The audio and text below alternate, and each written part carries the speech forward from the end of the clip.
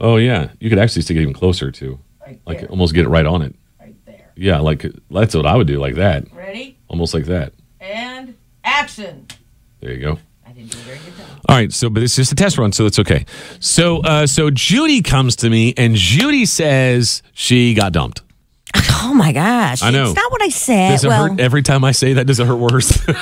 No, what I said, see, this is again, Billy's paraphrasing. I said it right this time. Basically, it was the nicest way that a man has ever kind of Dumped you. not dumped, put me on hold. I'm on hold. Put you on the back burner. For now. He's, I gave him, I guess, great advice he took, and that was soul searching. The best thing that Judy gave him out of the last 3 weeks was advice on how to dump her. Way to go.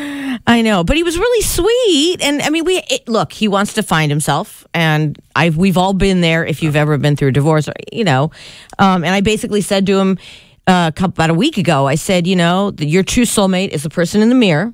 And until you find that person and love that person, you can't really find another love. I think you agree. So what he did was he looked in the mirror and he thought, hey, I like you more than Judy. No, look at you. No. Maybe I don't like redheads. No. Maybe I like middle-aged balding men. Now you got my little back of my head voice going, Actually, that's what he really meant. Your hair's kind of sticking up through the front, too. I know, it looks fantastic. No, because he said, I really like you. I love our conversations. He goes, I want to build a foundation before I, and then try to build But did he give you the green light to see other people? He never said it, but I mean, how long is this going to take? Yeah. This So, soul searching. but if he said, I need to take some time to find myself, and hopefully you'll still be available and we can build something together, then he's basically also saying, but it's okay if you go out and see other people. Oh, okay. Well, right? That's kind of what he said. He didn't say, he said, I want to build a foundation for us. He didn't say go out and see other people. But have you noticed this is only a few weeks away from Valentine's Day? Listen, he has stolen a page out of Billy Greenwood's playbook.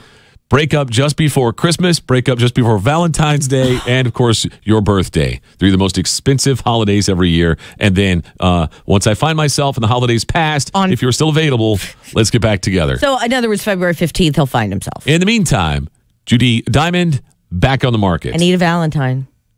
Good luck with that. Yeah. And by the way, a side note, voting is underway for the A-list. Yes, we want to be A-listers with you. We have been fortunate enough to have been nominated in the past. Is this with Riverfront Times? St. Louis Magazine. STLtoday.com, I think, is where you can vote. Yes. We have the link. And it's not even voting. We just need for you to nominate us. So you just go to the best morning show and then just put in Billy and Judy with an I. Right. It's STLmag.com. STLmag.com. I was way off on that. That's why you just go to our Facebook page and the link is right there. And then you vote for or nominate Billy and Judy. That's Judy with an I for Best Morning Show in St. Louis. Please, please, please. Even if it ain't true. Please. There you go. Yeah, because we can keep our jobs, right? Back on the market. Vote for us. Thank you for listening. Thank you. We love you. Is it off yet?